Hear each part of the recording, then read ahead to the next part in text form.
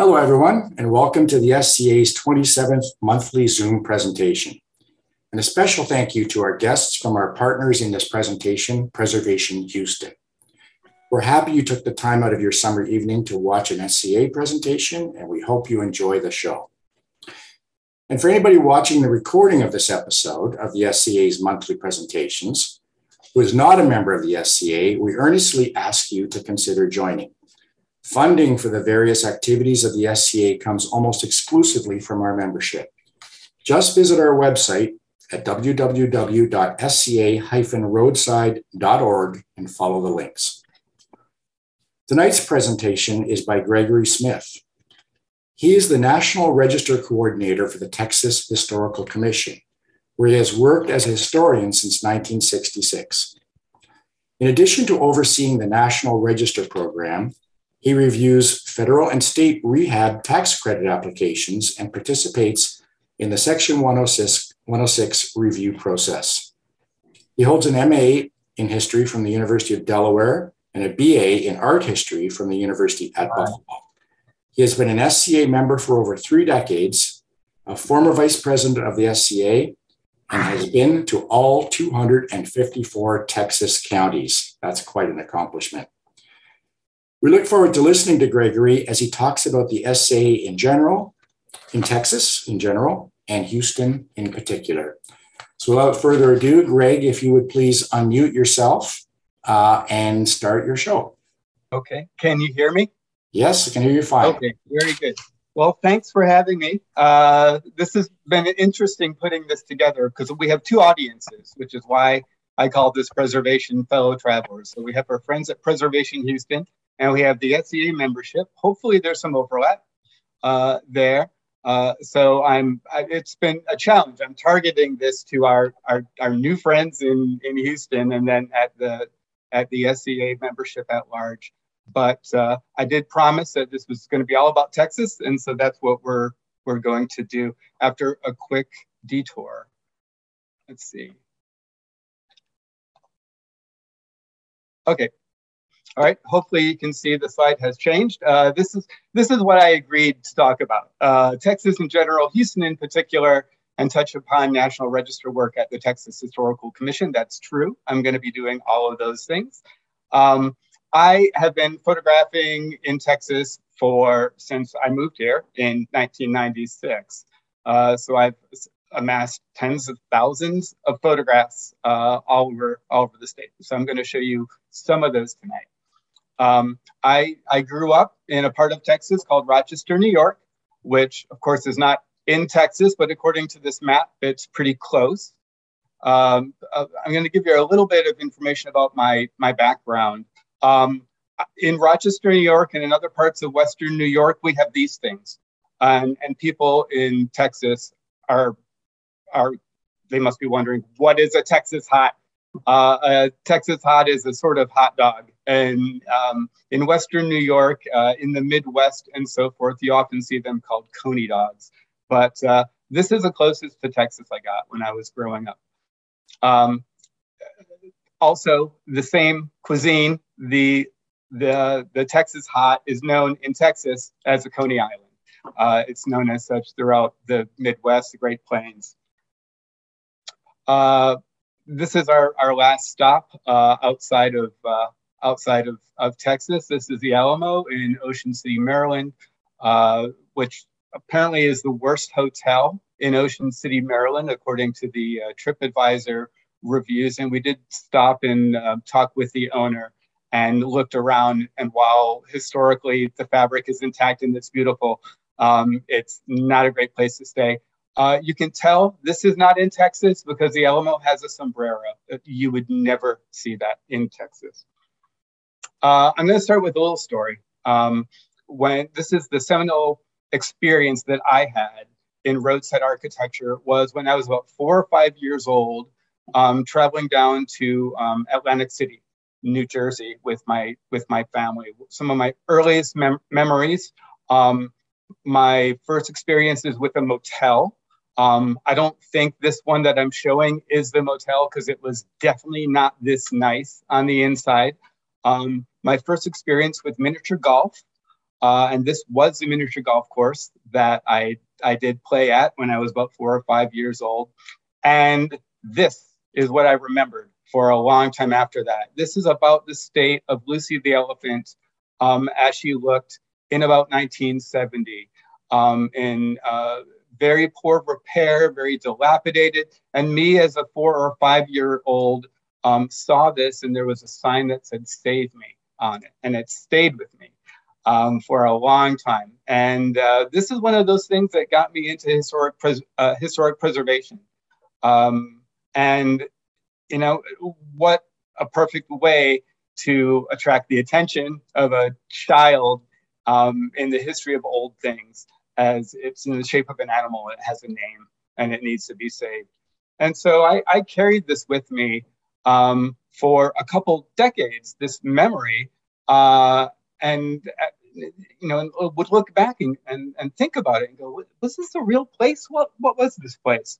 And so when I was studying at University at Buffalo, I was studying architectural history. And as I browsed through the stacks at the architecture library, I came across this book, The Well-Built Elephant by J.J.C. Andrews. And that's when I realized, well, one, Lucy the elephant was real, was important enough to put on the cover of a book, name a book after it. And this book was chock full of photographs of roadside architecture. So this is when I first realized, oh, there are other people that are interested in what I'm interested in, and it intersects with what I'm studying as well. And so over the next few years, I collected more books: Main Street to Miracle Mile by Chester Leibs, who's one of the founders of the SCA, Gas, Food, and Lodging by John Bader, End of the Road by John Margulies, whose photographs are now at the Library of Congress, and all of his photographs you can see online. And it was the Ducks and Diners book that was published by the National Trust, where I first learned about the SCA. I was flipping through it, and there was a reference to it, that the Society for Commercial Archaeology is such a thing. And so I looked into it and realized that the SCA was having a conference in Pittsburgh, not too far away from where I was, in the fall of 1990. So I attended it, and it changed my life. So I joined the SCA, and here's our website, sca-roadside.org. I'm going to show this again to make sure you have it.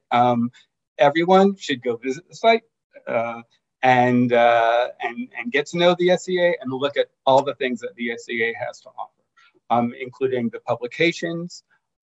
We have tour guides. There's information about the past tours that we've had. We're still doing ongoing tours.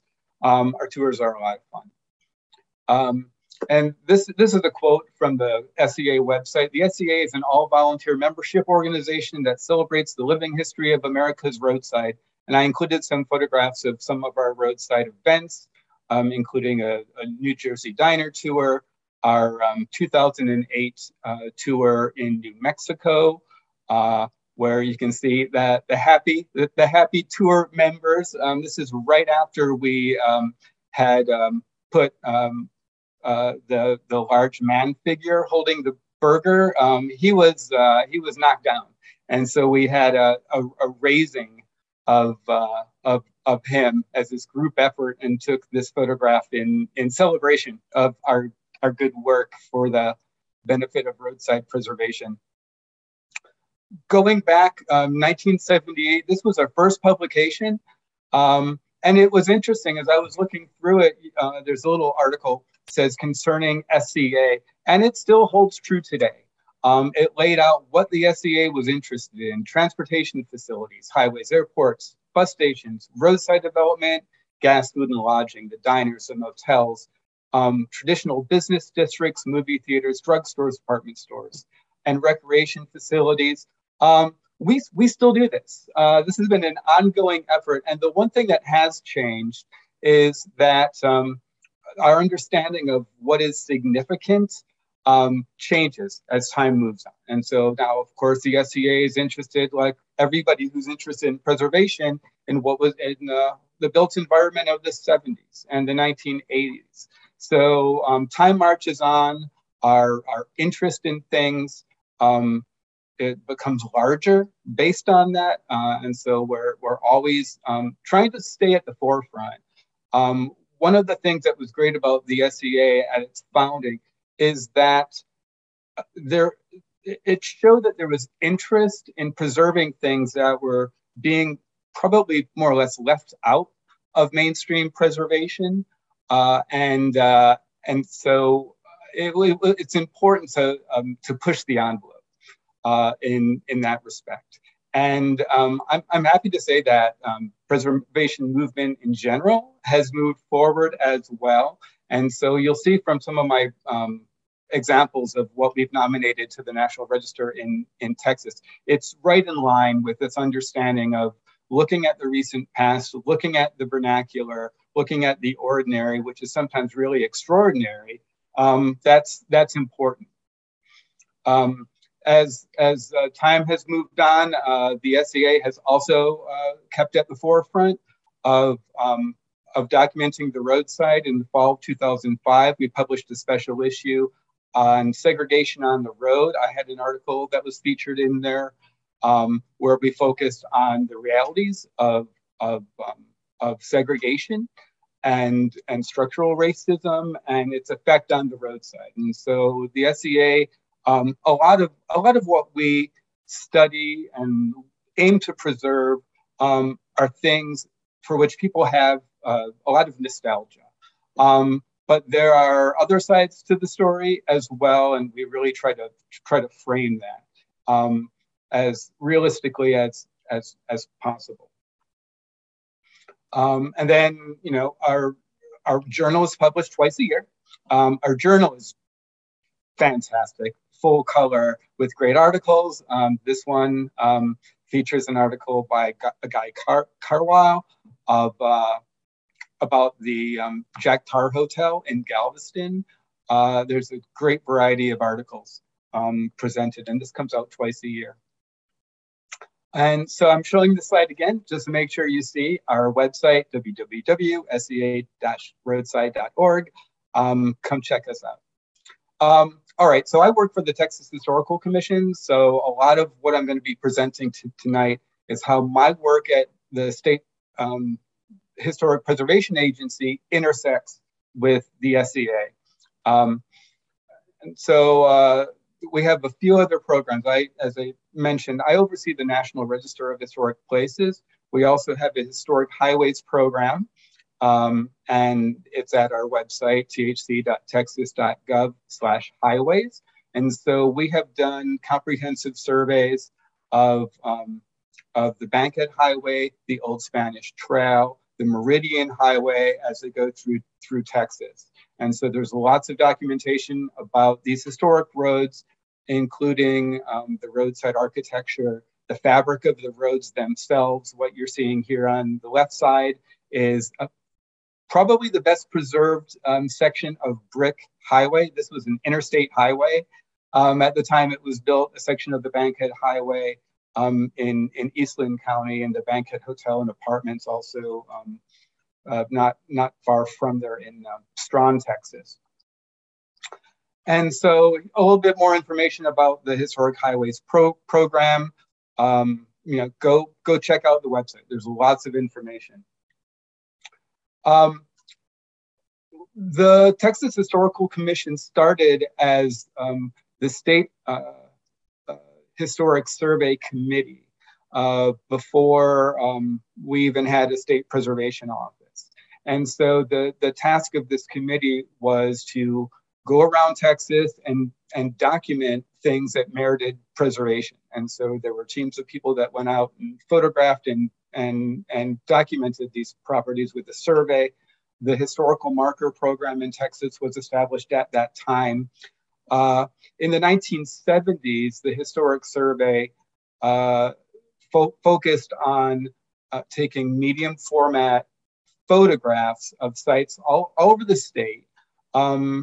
And all of these photographs, 25,000 of them, are now being shared on the portal to Texas History. So I've got the URL there, texashistory.unt.edu. It is a huge website full of all sorts of documentation. but the Texas Historical Commission is one of the partners, so lots of our photographs are on there.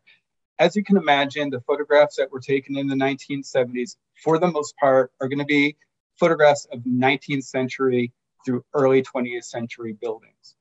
But even when the subject of the photograph might be a Victorian era building or a series of buildings, as you go through the collection online, you find things that they just got captured along with it, including a lot of great neon signs, a lot of great roadside architecture in city centers. So this building, 219 Main Street in Houston, it's been demolished, unfortunately, along with everything on the block. It's now a parking garage, but we have this photograph, and holy cow, the pink pussycat.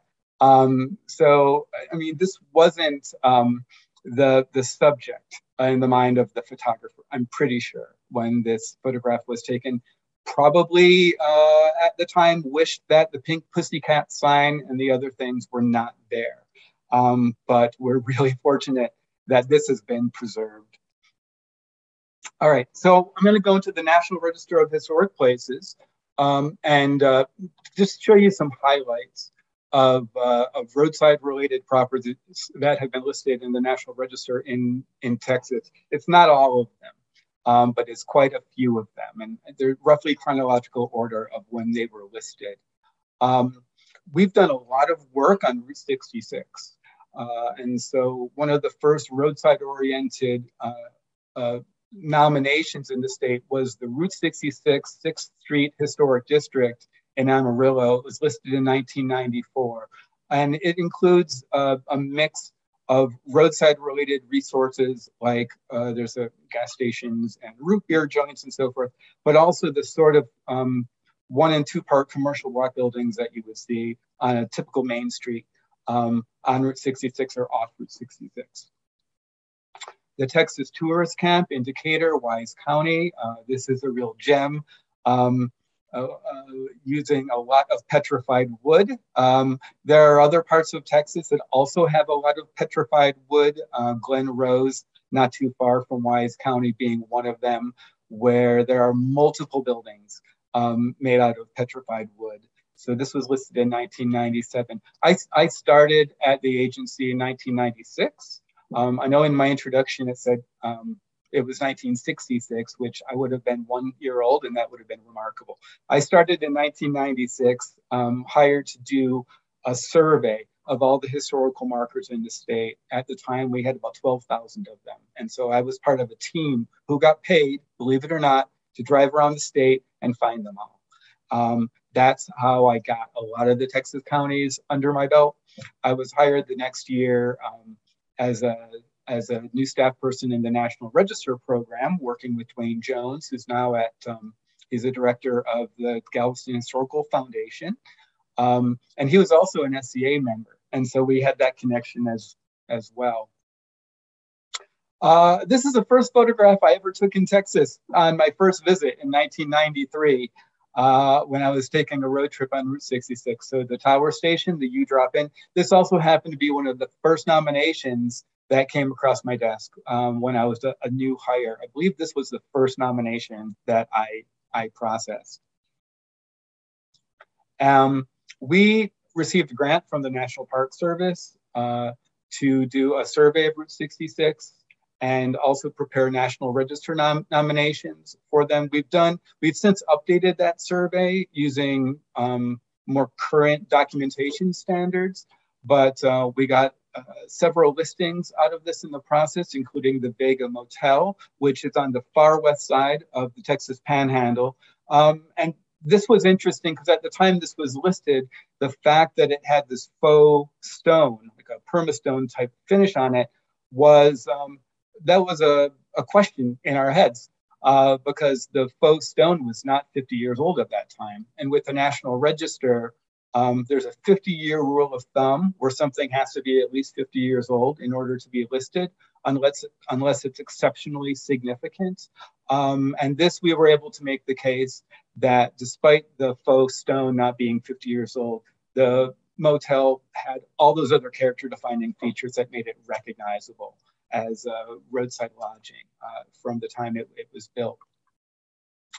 We did the nomination for the Orange Show. This was one where it was less than 50 years old at the time of listing. And so we made a case for exceptional significance. This was commercial in nature when it was built. So this intersects perfectly with the original mission of the SCA and the use of the word commercial in the SCA's name. This was built by Jeff McKissick, who did not fancy himself an artist. He built this to be a roadside attraction and an educational attraction to teach people about the value of oranges. He wrote a book called You Can Live to Be 80 and Still Be Spry.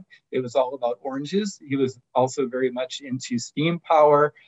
He built this by himself in Houston on a large lot.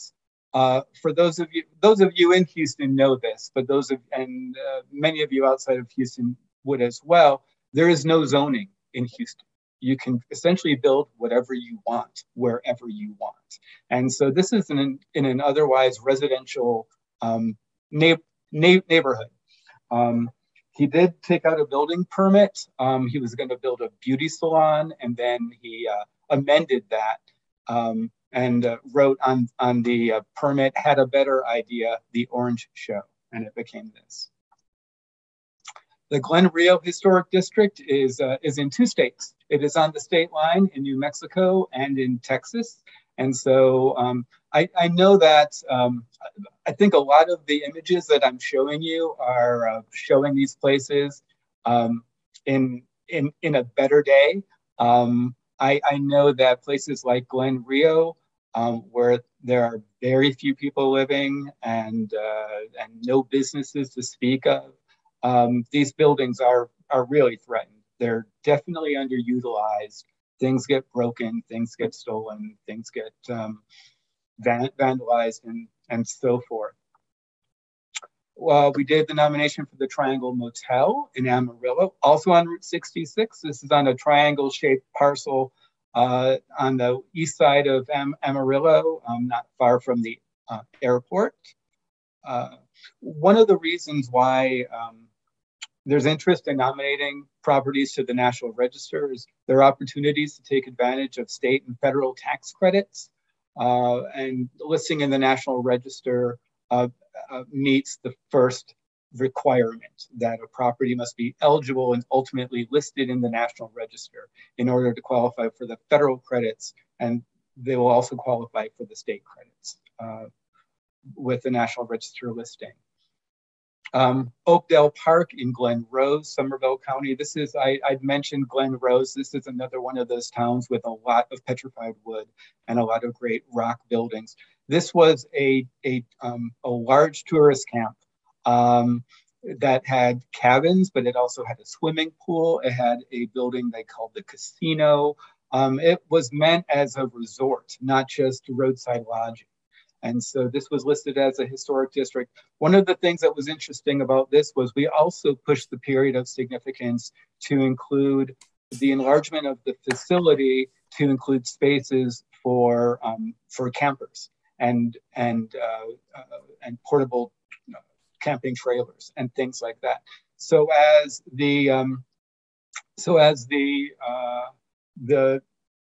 expectations of travelers' lodgings changed, this facility changed with it. And so we wanted to make sure that that full story was recognized in the National Register documentation. We do lots of historic districts in small towns, large cities, and so we're seeing more and more of things like this. Great roadside architecture that is it's in a downtown location. And so Reed Flowers in the heart of Waco, Texas. We're seeing more and more things like this. And this is an older building that was modified in, I'm assuming, the 1950s. And so at one point, things like slip covers and signage, back, if this was nominated in the 1970s, 1980s, maybe everybody would be like looking down upon all the new stuff that was added. Whereas certainly now we embrace that and we try to be as open-minded as we possibly can about things like this when it comes to National Register. We've nominated segments of the highway, including many segments on Route 66 in the Panhandle. This was one that we did a few years ago, the Old Spanish Trail, which was a road that I was familiar with. I'd gotten a call from somebody who asked if you could nominate a road to the National Register. We receive calls like this all the time. Almost all the nominations in Texas are initiated outside our agency. We frankly don't have the time to pick and choose what's going to be nominated. We have so much interest coming from people all over the state. And so I'd gotten this call saying, hey, can you nominate a road? And I said, well, which road? And as the gentleman was explaining what it was, I said, I know this road. I've traveled on this road. Yes, let's do this.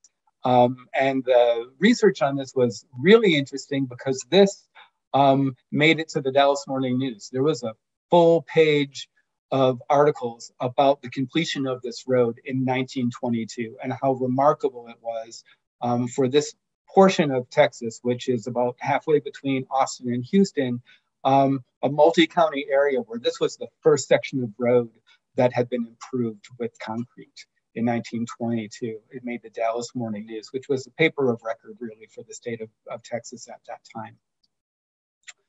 This is the Abilene Court in Abilene, Texas. This is one that I first discovered when I was doing the historic marker research, and at the same time tracing while I could the route of the Bankhead Highway across the state. And this is what really got my attention was the ghost signage on this thing that advertised rates of $1 and $3 per night, which was remarkable. And so when we did the historic resource survey for the Bankhead Highway, this came out as one of the top examples of a tourist court of any sort on the Bankhead Highway, but especially one like this that had the parking and the entrances to all the units on the inside. And so somebody staying here would drive through this gate and all of the facilities, the entrances, the little carports and so forth were on the inside. So it was secure, safe. So this is a rare example. Unfortunately, there's so much asbestos in the rooms that they probably won't be able to rehabilitate it. They can probably save the exterior brick wall, but this is going to be a huge challenge just with remediation of this building. This is in Austin. This is Fiesta Gardens. And this was a public-private partnership dating to the mid-1960s, part of the improvement of the shoreline of Lake Austin, which is now Lady Bird Lake. And it was a situation where a group came in and said, we will develop this. And they threw all these ideas against the wall to see what stuck, and they apparently went with everything. And so it's called Fiesta Gardens. It's in the east side of Austin, which has had, in this area especially, a predominant Latino community. And so they called it Fiesta Gardens. At the time, everybody apparently was interested in performance on water skis. And so there is a large viewing grandstand for watching water skiing performances on the lake. They had Mexican food and so forth. They had a little Mexican shopping area and so forth. Designed perhaps by people who had never been to Mexico. It looks a little bit more inspired by maybe New Mexico, Taos, not Mexico per se. It started off commercial, it failed, and within a few years, and now it's a city park. And it's very popular. It's where we have quinceañeras held there, the Pride Festival, the Hot Sauce Festival, and it's beloved in the community. It wasn't always that way when it was first being built, and first being used in the 1960s. A couple more examples of river oaks quartz out in the hill country in Bandera County was listed in 2019.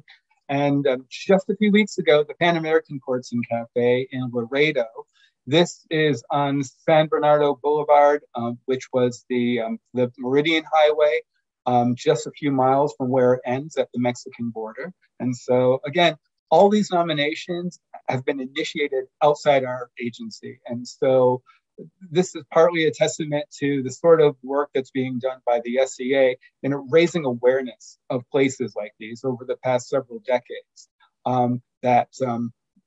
More and more people look at these now and they're recognizing these places as historic and significant, worthy of preservation, and hopefully opening up the door for rehabilitation through the state and federal tax credits.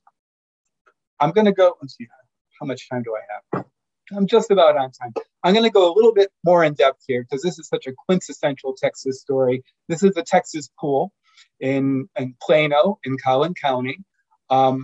It's up here. It's north of Dallas in a suburb of Plano. I had gotten a phone call again, somebody asking, can you nominate a swimming pool to the National Register? And I said, depends on the pool. We've done it before. What pool do you have in mind? And they said, well, it's the first pool shaped like Texas. And I said, yes, let's do this. And so I assisted with this nomination. And it was a great experience in looking at a property from many different perspectives, which we try to flesh out in all of the nominations that we do. This came to us as this fun thing, this Texas-shaped pool. And it was very interesting to delve into it and looking at it from many perspectives. And I was able to do fun things like this. So I was wondering, how accurate is this pool? It's obviously, it's stretched a little bit east-west. I superimposed a map of Texas on it for the nomination. When I wrote the description, my description was full of references to different cities. So that pool, that's the slide that's situated in New Mexico. It empties out in the vicinity of Odessa, things like that. The shallow end is in South Texas. My joke, sorry if you're from Dallas, my joke is always, well, everyone knows the shallowest part of Texas is Dallas. Sorry if you're from Dallas, it's just a joke. And so we delved into, why was this pool here? It wasn't a pool where somebody would pay admission. It was really part of a suburban development, and this was a major amenity that would attract people to buy their new suburban home in this particular tract. It was published in the Dallas Morning News.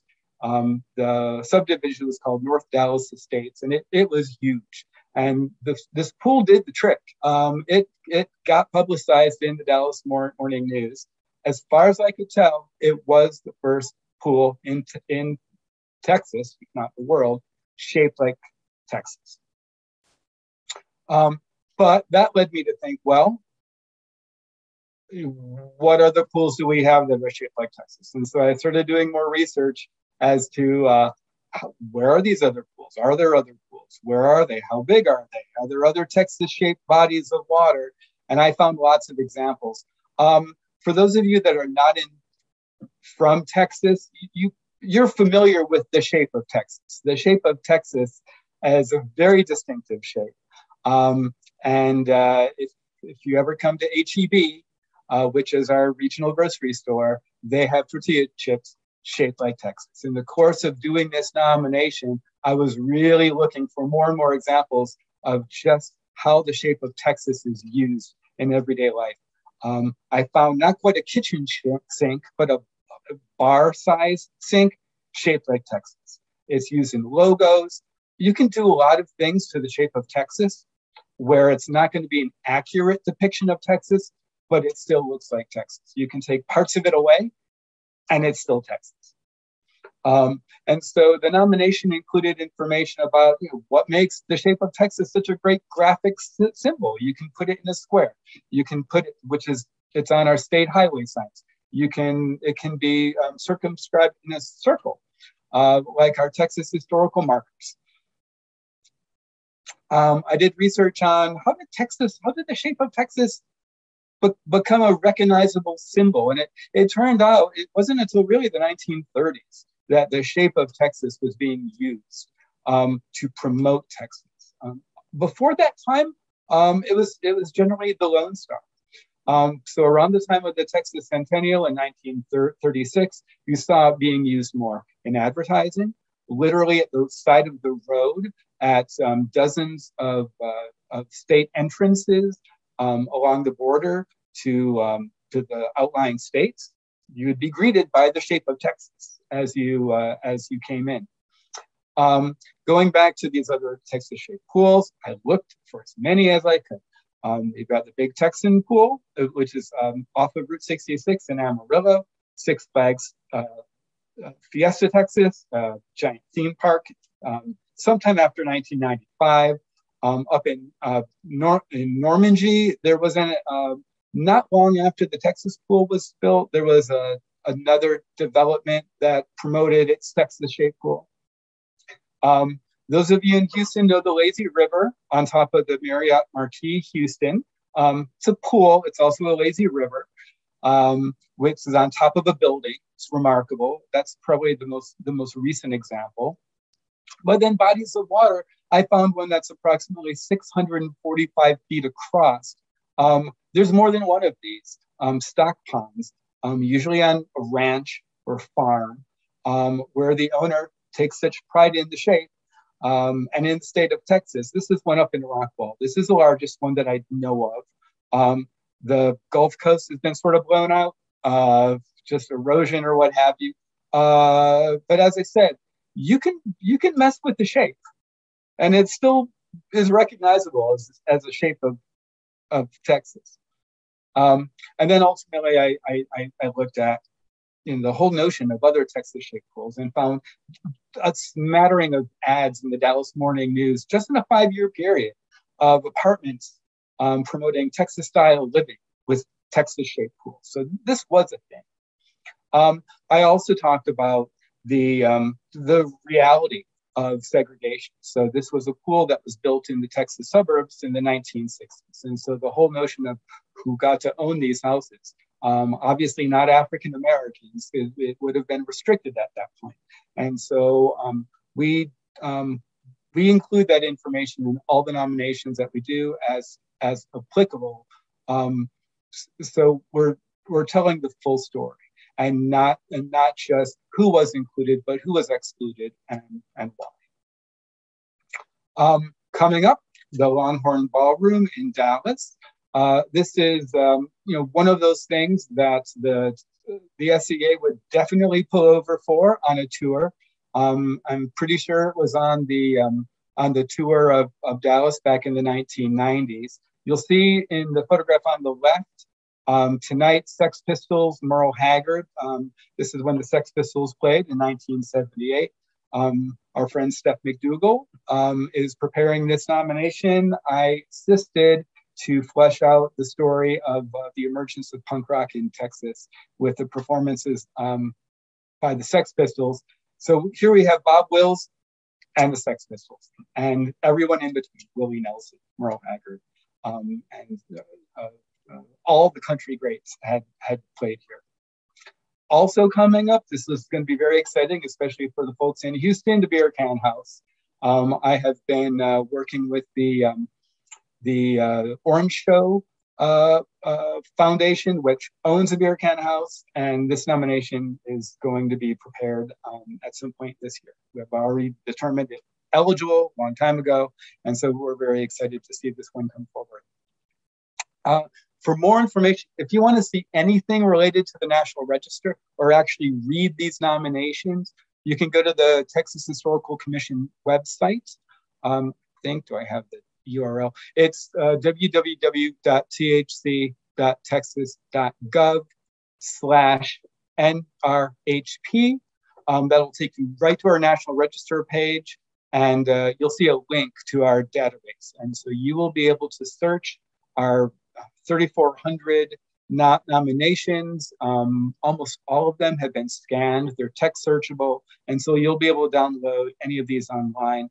You'll see some of our recent listings include the El Dorado Ballroom in Houston, which was an important African-American nightclub, and also a link to the Pan American Courts in Laredo. And so I'm going to wrap this up with just some photos that I've taken. And I have 100 slides, and I'm not going to get through them all. And so I'm going to go through these real fast. It's going to be a superficial tour. I'm not going to be able to go into detail about what a lot of these places are. I'm going to whet your appetite on the great things that are in Houston and outside, and give you some links as to where you can find more of this stuff. I have a Instagram account. I am Clive78757 on Instagram. And so this is just a sampling of, hundreds and hundreds of photos that I've taken, that I've posted. So many of the photographs in my presentation tonight are from my Instagram account. I want to put a shout out to Mod Texas, which also has an Instagram account, which is fantastic. As we talk about fellow travelers, our friends at Mod Texas are doing a remarkable job of documenting the modern movement, including roadside architecture, all over the state. When I started taking photographs of this stuff in Texas and posting things online, obviously there wasn't a lot of this stuff going on. And I'm really happy to say that there are other people out there. We've got a large community now of people that are interested in this stuff. They're posting their own photographs. Mod Texas is especially good when it comes to some great narratives that they're adding to their photographs. You can learn a little bit about those places that they're documenting. It's fantastic.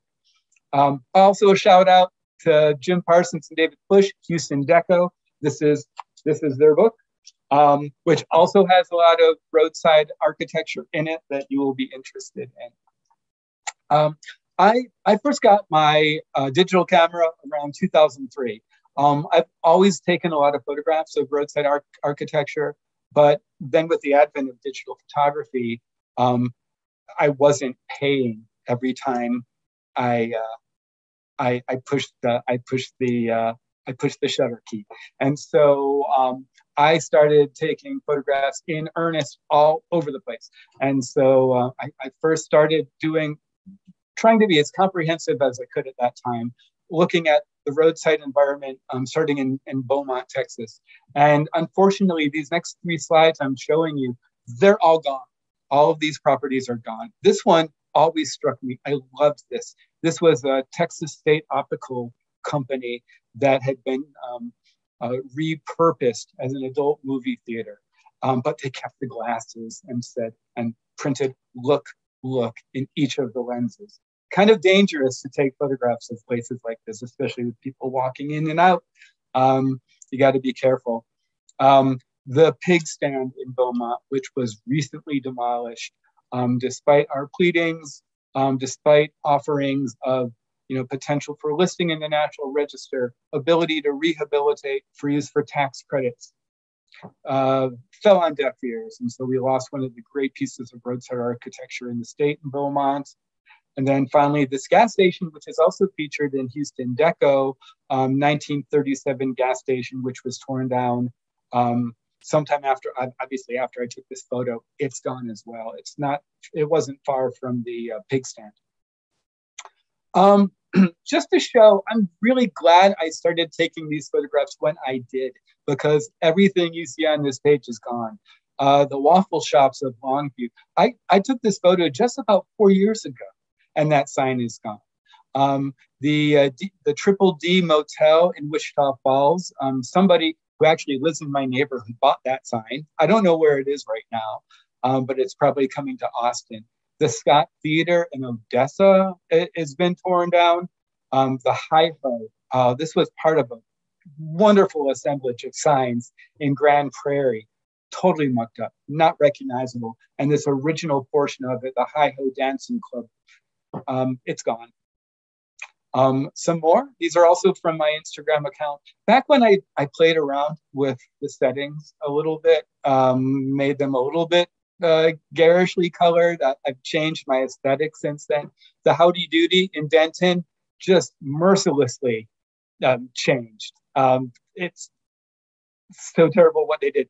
The Corral in Victoria, that was knocked out by a hurricane a few years ago.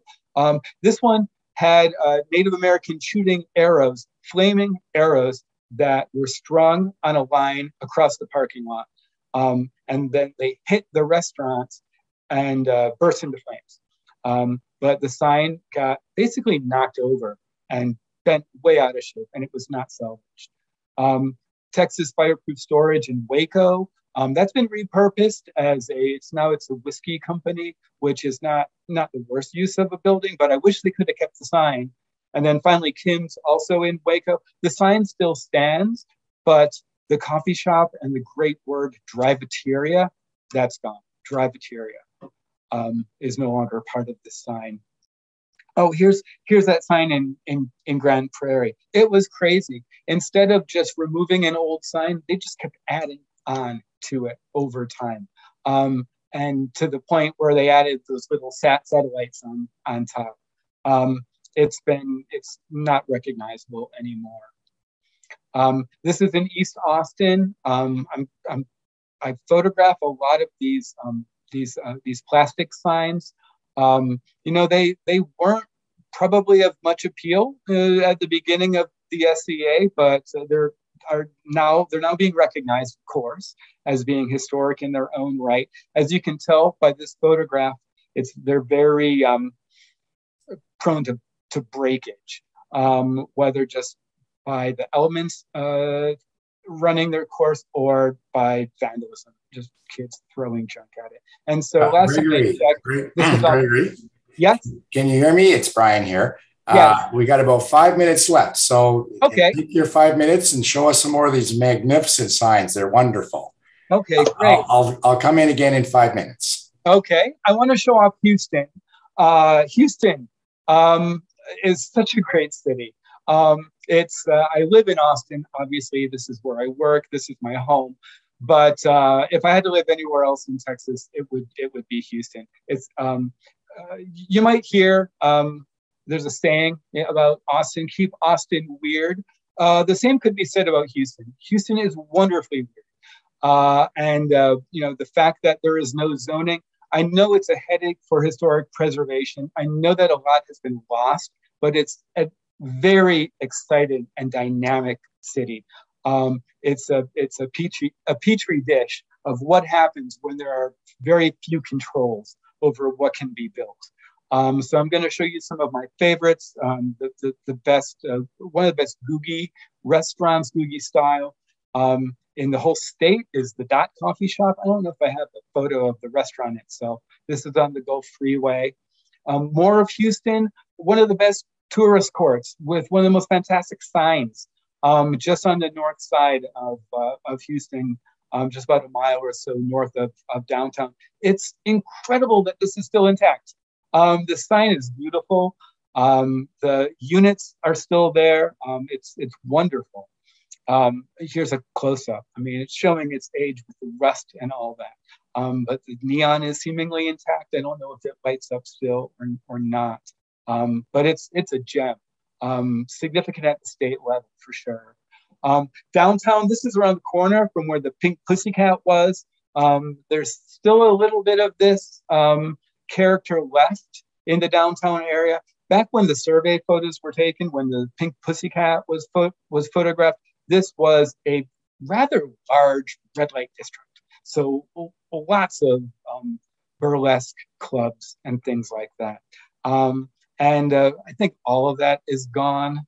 And fortunately, I mean, for us, people who like this sort of stuff, this sort of wacky signage is still intact. And you can see, there's the large signage and then the smaller neon signage, advertising Dean's.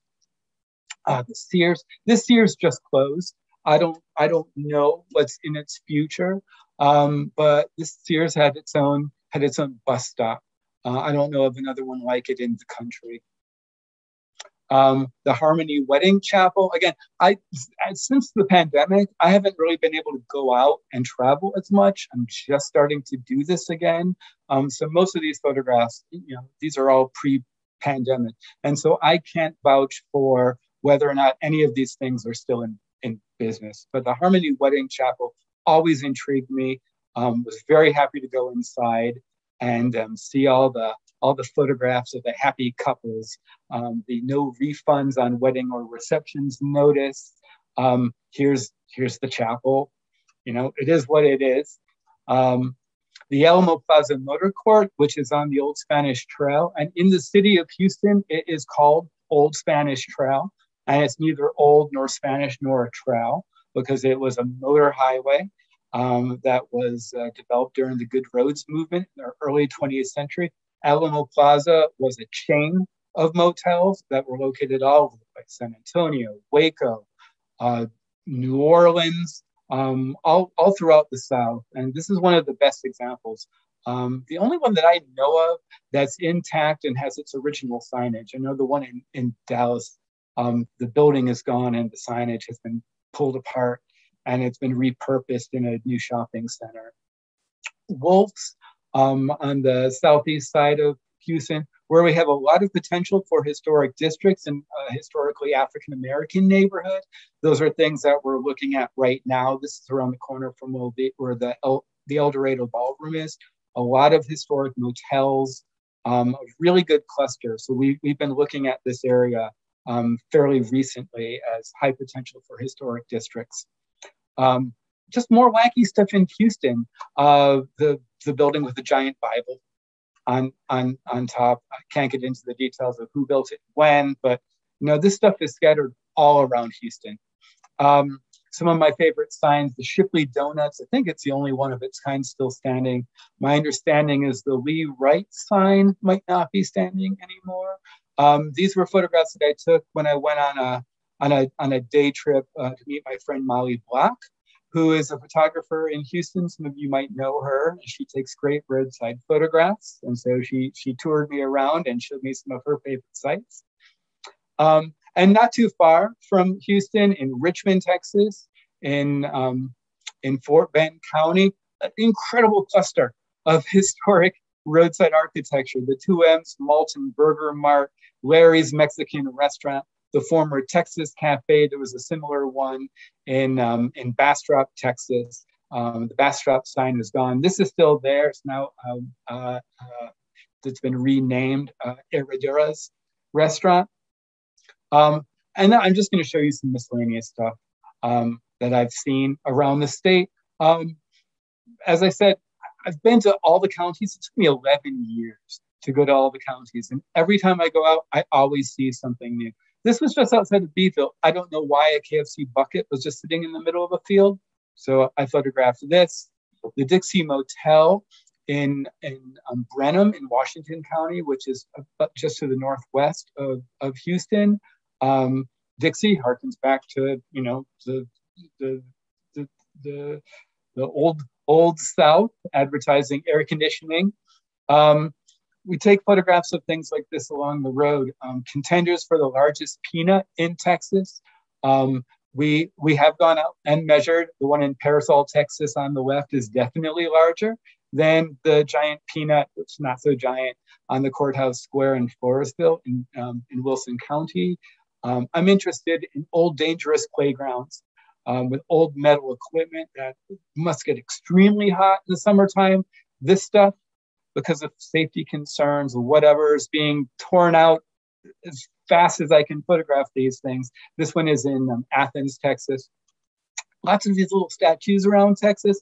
Popeye in Crystal City, which was spinach capital. White Deer, the namesake of White Deer, Texas, up in the Panhandle. I love this because this is Bovina, Texas. So here's your bovine statue, the Sands Motel, and then in the background, this is the mainstay of Bovina, Texas. You got the cattle and you got the grain, all in this one photograph with the motel in between.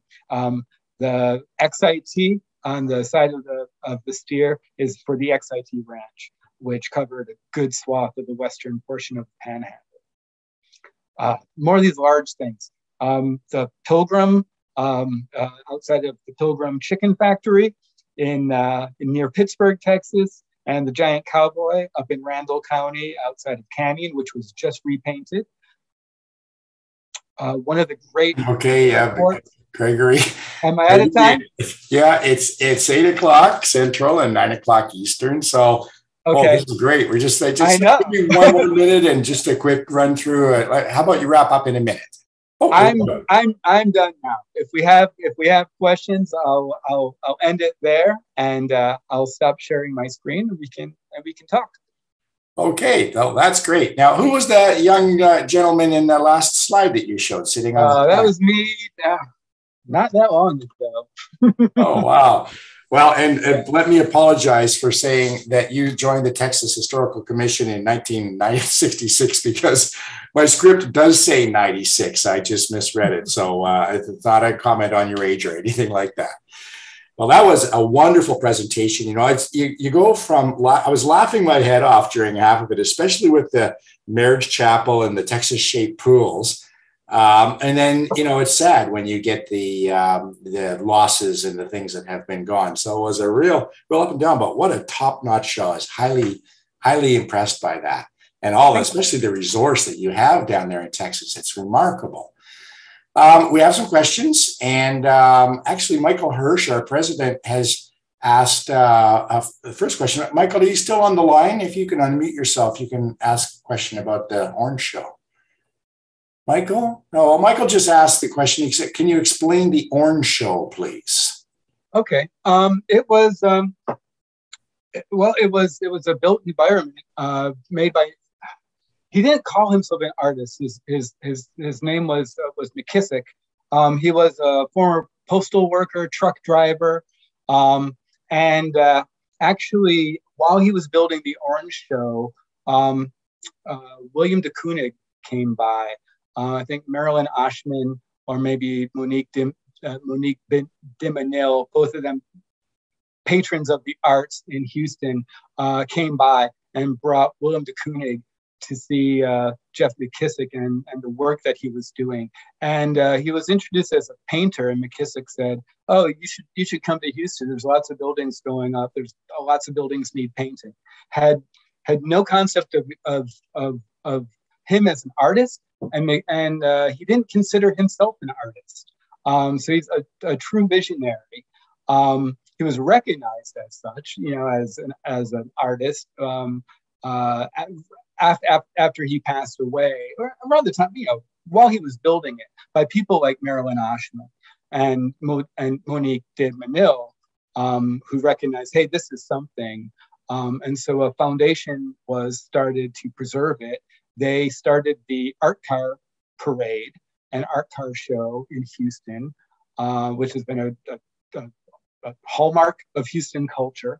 We attended it once when it was held in the Astrodome. And so he built it. He expected 300,000 people a year to show up. That obviously did not happen.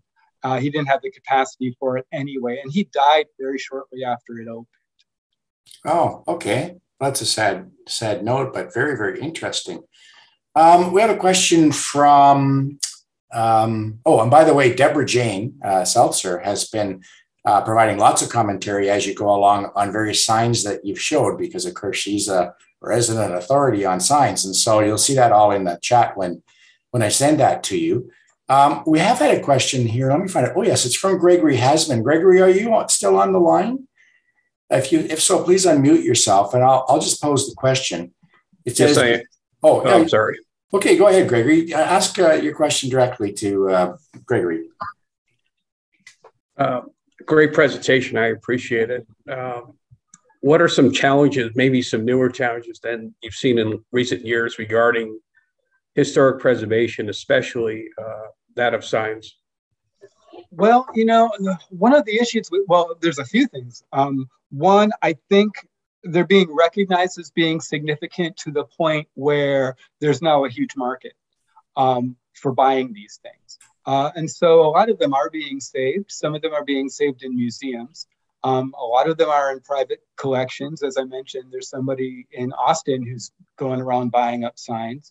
Some of them are on display at the grocery store down the street where we live. We happen to have the sign from that grocery store in our front yard, 25-foot sign advertising the Crestview grocery store. And so, there's a market for these things. And they fetch a lot of money. So that's one of the issues. And then obviously, the signs, when they no longer advertise the business that's there, they become less useful to future owners and developers. And, definitely with the growth of development all over the state, but especially in the big cities, we see it in Austin, Houston, Dallas, Fort Worth. There are a lot of these new 4- and 5-story mixed-use residential buildings that are being built. These generally nondescript 4 or 5-story wood frame buildings that maximize the footprint of the lot that they're on. And there's no place for this. The roadside signs and buildings and so forth. So it's still a challenge, even though people recognize this, and even though people want to see these things preserved. The real estate market makes it that much more difficult.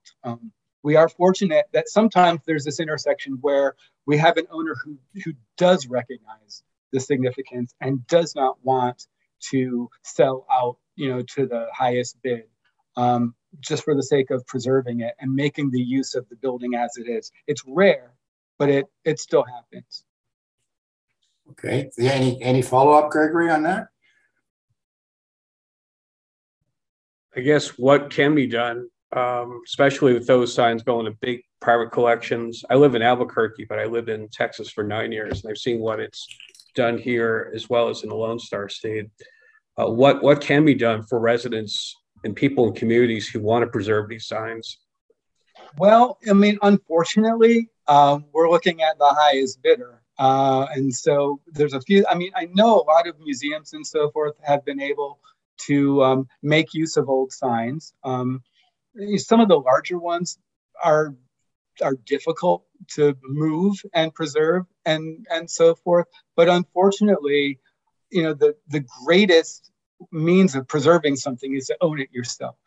And so if you have the deep pockets, you buy it and you preserve it. Texas is a very strong property rights state. The National Register, as you might be familiar, doesn't carry any restrictions. It's a means to promote preservation and awareness, an entry point for preservation through the state and federal tax credits, but it doesn't offer that level of protection. That's usually left at the local level. So there are cities, several, lots of them in Texas, probably around 50 or more, that have their own preservation ordinances. Houston is one of them, where historic districts and historic properties can be designated at the local level through a program that offers a means of protection with some restrictions as to what that owner or future owners can do with that property. Sometimes some are more strict than others. So it's tough, especially in places where property rights reign supreme.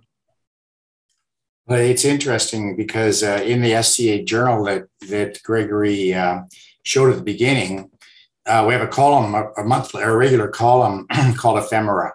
And it's the woman who writes it, it's usually paper-based things, menus, that sort of stuff. But in fact, my experience has been that everything SCA is ephemera. The signs, they come and go. It's just, they blow away in the wind, the motels, all the rest of it, unless there's a concerted effort to keep something there, which is depressing, but at least we can document them and we can have fun with them while they're still around. Now, Gregory, another question for you. Are you aware, this is from, let me see what the fellow's name is, Jerry Stefani. Jerry, are you still online? You can unmute yourself if you like. Jerry's question, Gregory, is, are you aware of any historic preservation organizations, especially involved with roadside architecture in the Dallas, Texas area? Well, aside from a lot of the larger cities in Texas do have preservation organizations. So we've got Preservation Houston. In Dallas, we have Preservation Dallas. In Austin, we have Preservation Austin. San Antonio has the San Antonio Conservation Society, Galveston Historical Foundation. Most of these preservation organizations, most if not all of them, are in tune with the significance of roadside resources. And so I don't know of an organization that specifically focuses on roadside architecture in any of those places.